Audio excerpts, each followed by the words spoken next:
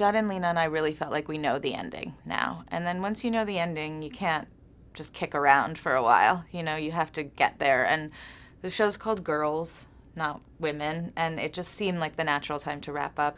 I honestly haven't looked back that much because it's been such a kind of warp speed experience. I feel like I won't really have a chance to look back until it's over. I'm still so impressed with the writing that to get new scripts is always a treat to me. Like, to get emailed the new script, to see 3 of them, and to get to read that and see what the stories are, what's coming, and that's like, for just me as Jake, like a little joy to have that'll be sad to not have. You ask anyone who works like below the line, like on crews, and they're all like, oh man, I wish I could get, like, everyone says your show is the best. Like, we just have so much fun. We just have so much fun all the time. HBO's such an amazing place to create something like this. I hope to find something like that again, but I'm definitely gonna miss that in this specific way. We feel so lucky that people are still even talking about our show in the way they are, and that it's such a conversation in the world in the 5th season.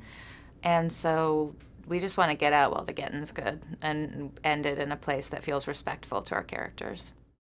For the latest stories, be sure to visit eOnline and download the eOnline app. I actually had a question about the packages. Speaking of packages, yes. You're still cute. You're still cute. It's a lot of makeup, Yeah. Gwen. Is Taylor Swift giving away her awards to her squad? This is so true.